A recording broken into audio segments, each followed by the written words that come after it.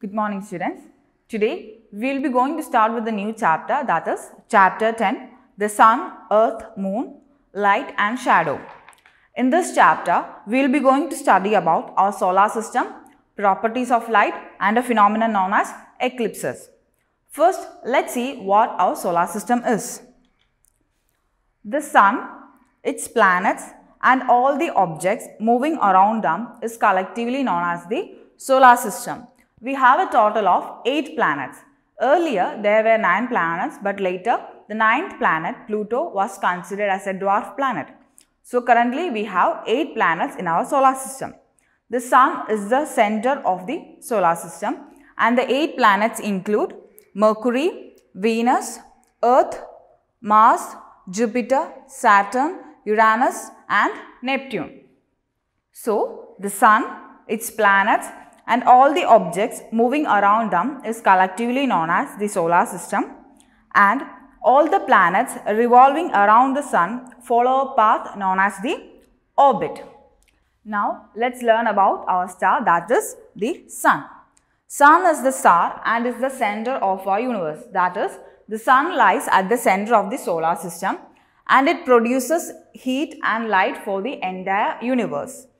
The sunlight enables us to see objects during the day. So, the light produced by the sunlight, helps us to see objects during the daytime, and the sun is 150 million kilometers away from the earth.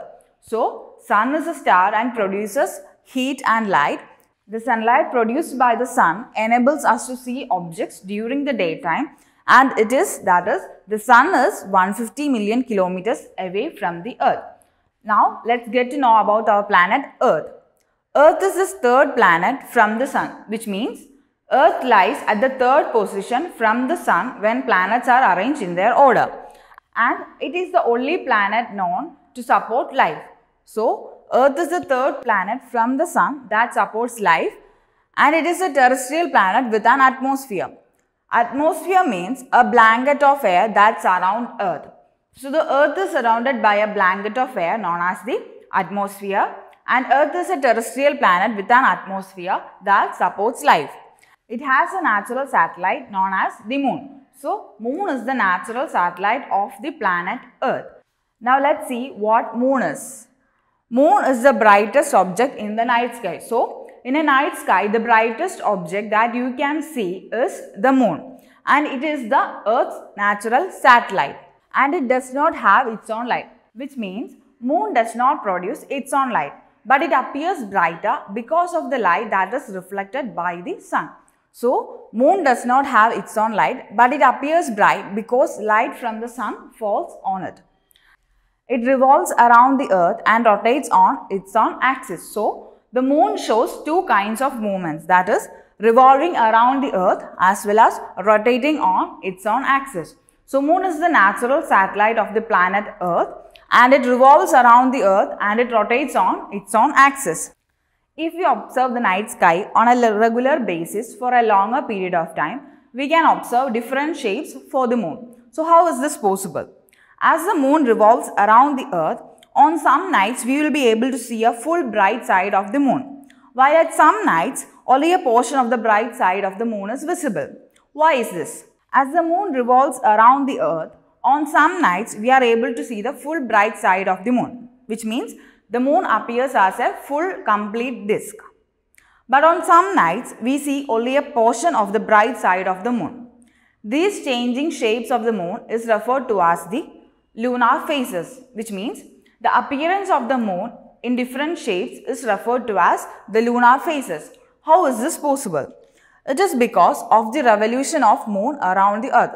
We are able to see the lunar phases because of the revolution of the moon around the earth. So, the moon, that is the natural satellite of the earth, shows two kinds of movements.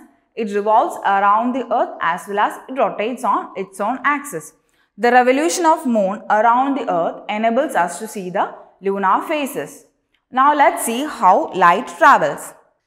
So, once the light is produced, it always travels in a straight line until it hits a surface. What enables us to see an object? We just learned that the light travels in a straight line. So, When the sun produces the light, it gets dispersed in different direction. When it hits an object, for example, in this picture, the light from the sun hits on this flower, and from there it gets reflected back to the person's eyes. This is the pathway which enables us to see an object. So, light from the sun hits an object and it then gets reflected to the person's eye.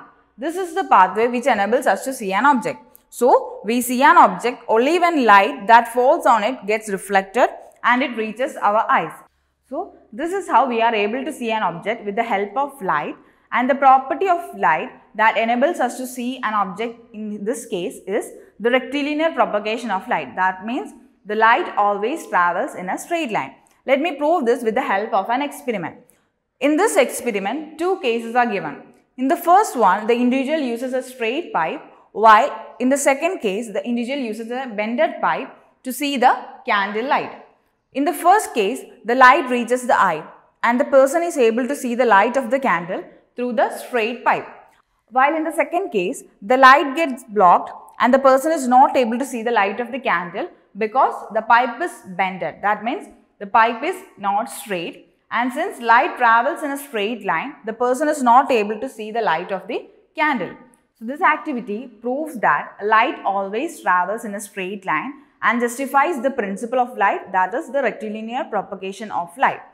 So, we learned that light always travels in a straight line and it enables us to see objects. Now, let's do an activity in page number 129. Let me read the activity for you first. In the following situation, when a boy looks through the holes in the two wooden pieces, he sees only the flower and not the leaves. Why? So, in this situation, the child is able to see the flower while he is unable to see the leaves. You have to find out the reason behind this. What you have to do is, you have to use a ruler and join the red dots A, B, C, D and A, B, E, F. Let me repeat. You have to use the ruler to join A, B, C, D and A, B, E, F. After you have done that, you have to find out the reason why the boy sees only the flowers and not the leaves. So, what you have to do is, using a ruler, you have to join the dots A, B, C, D and A, B, E, F. So, it becomes clear that A, B, C, D forms a straight line while A, B, E, F does not form a straight line. Now, you have to find out the reason why the boy sees only the flowers and not the leaves. From the figure, it is very clear that the boy is able to see the flower because A, B, C, D is a straight line and the flower lies at this path. While in the second case, A, B, E, F does not form a straight line, and this is the reason why the child is not able to see the leaves. This proves that light always travels in a straight line. Now, let's do another activity in the same page, that is page number 129. There, 4 fill in the blanks questions are given and you have to answer them. What you have to do is, you have to pause the video, answer them and come back to the video. So, the first question, we are able to see objects during the day because of dash. The answer is sun. We are able to see objects during the day because of sun. The second question, the moon appears bright because a light from the dash falls on it. The answer is sun. The moon appears bright because a light from the sun falls on it. The third question, we do not see the dash bright side of the moon on all nights. The answer is full. We do not see the full bright side of the moon on all nights. The last question, light travels in a dash line. The answer is straight line. Light travels in a straight line. We have completed answering the question. That was all about today's class, and in today's class we learned about the solar system, the sun, the earth, the moon, lunar phases and the property of light, that is light travels in a straight line. I hope all the concepts were clear to you. Thank you and have a nice day.